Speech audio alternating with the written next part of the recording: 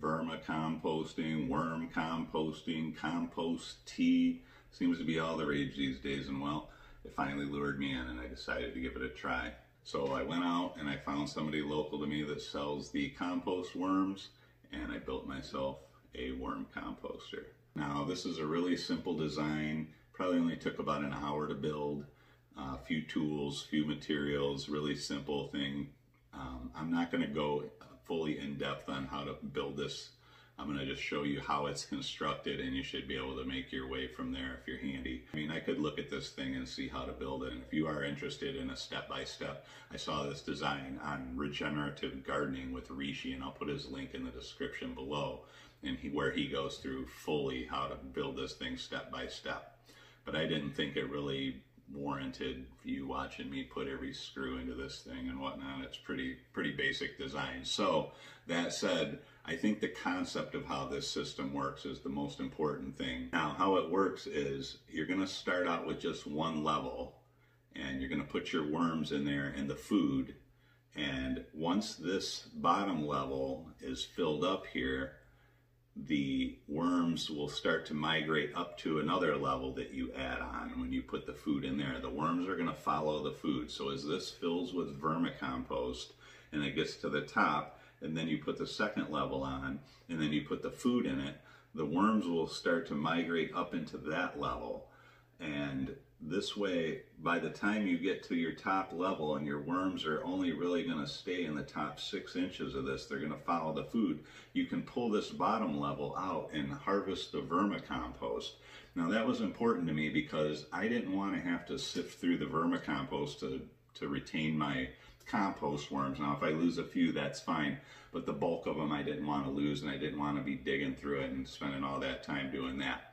So I think this is a good concept. Now I do like it better than the plastic ones. I think it looks a little better. It's going to look better sitting in my yard, especially once the wood gets a little bit weathered up and everything here. I got a nice little spot behind my garage where I'm going to put this. Needs to stay a little bit cool. Needs to stay a little bit moist, not overly moist, which is another concept why I think that this wood is going to work better. It can kind of leach out the extra moisture, where a plastic bin is gonna retain a lot of the moisture and may actually like drown the worms if it's too wet. Now this is open on the bottom. Each level has a piece of screen underneath it, and I'm going to show you the construction in just a minute. I have it sitting on this plastic bin. When I put it outside, I'm going to prop it up on some bricks or something where I can just slide this plastic bin out, and the plastic bin is there for catching the compost tea. So as the moisture from everything drains through and drips out, it will collect in this bin down below. So I'm going to bring you in a little closer.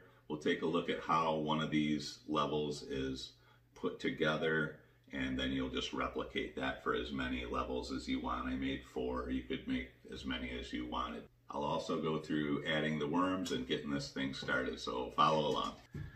Alright, so as you can see, it's just a basic 2x4 construction. Nothing fancy.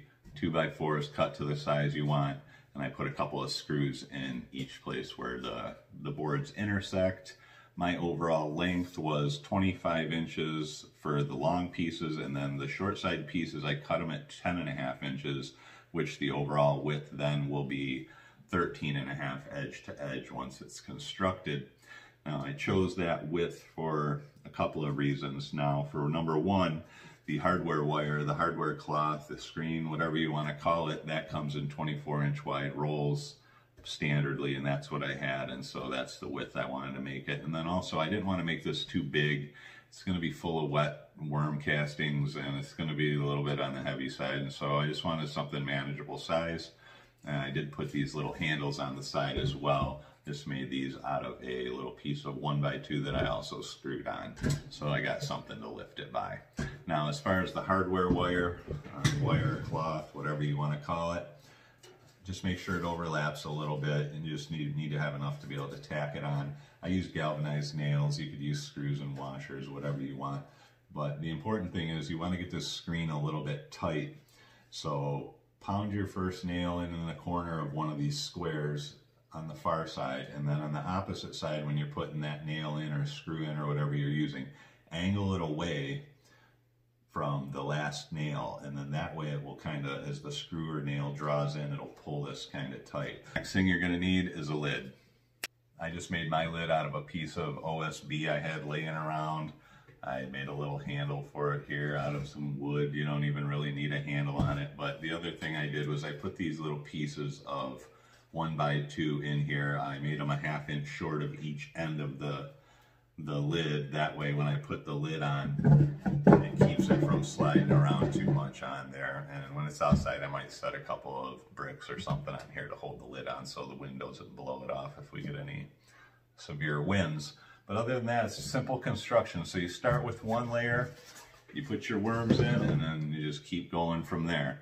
So let's go ahead and put the worms in and we'll get this started here. So since the holes in the bottom of this are 1/2 inch diameter, I need to put something in the bottom first to keep the worms from falling through. Obviously, I want to keep them in my worm composter. So I'm going to put a layer of damp newspaper across the entire bottom of this, just kind of seal it off. And you don't need the newspaper super wet, just damp. Now that I have the newspaper in, I'm going to go ahead and I'm going to just add some of my garden soil here. Now this is soil from my raised garden beds, but I'm just going to put a layer of that on the bottom here as well. Just kind of cover the bottom. It's a nice loose soil. It'll give the worms something to use for a substrate as well. And I don't want to get too deep here. I just want to add just enough to give a nice little base to this unit here. Now the guy that sold me these worms, he sold me these worms. They're in a nice little shredded up newspaper base here, a couple inches deep in this bin already.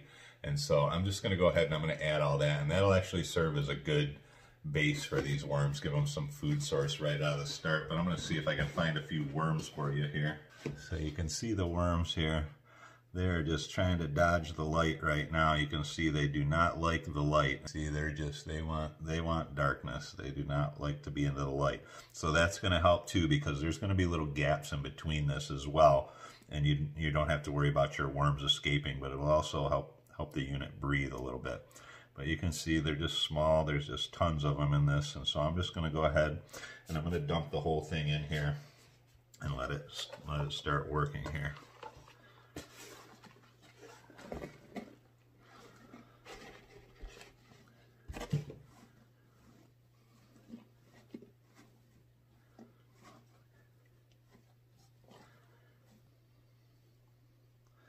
Boy, those things are elusive. Boy, you try to grab them, they just dart right down into that loose soil there.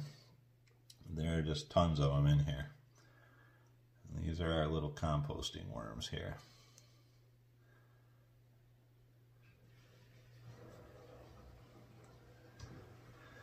Like I said, they do not like the light, and they are looking to get away from the light here. Okay, so that's it really. You just add some damp newspaper to the bottom, add a little soil onto that, and then add your worms and a food source. Now, my food source for the time being is going to be these shredded papers that this guy sent with the worms. He gave me a nice bin full of shredded paper that looks like he ran through some kind of paper shredder or something. So I think that's going to suffice for food for my worms right now. I don't want to overdo it. I don't want this to start rotting, the food to start rotting in here if the worms can't consume it fast enough. Now the worm population will grow, and I'll be able to add more food at a time as they do, but for the time being I think that's going to be good enough.